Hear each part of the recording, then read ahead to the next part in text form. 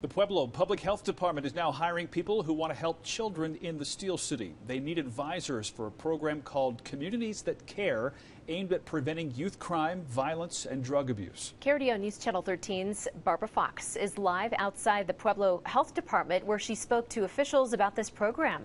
Barbara. Bart, Heather, the latest numbers show a 19% increase in the overall crime rate here in Pueblo. Now the Public Health Department is looking for new people to come up with creative ways to help our youth not engage in criminal activity.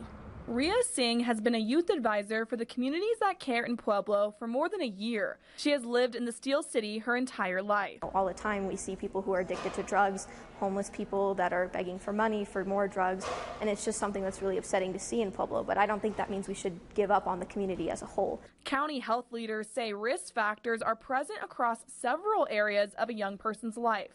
School is a place where a young person may be introduced to drugs or problem behaviors.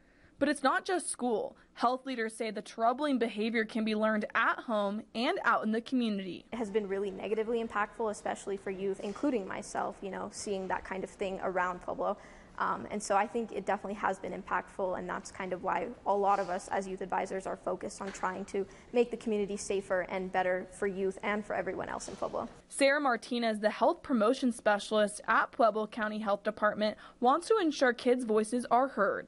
She hopes more youth advisors with their own stories apply to help. Really important to get youth feedback as part of our program. One, so that way we ensure that youth voice and choice is represented in the work that we're doing. The deadline to become a Communities That Cares youth advisor is August 1st. Live in Pueblo, Barbara Fox, KRDO News Channel 13.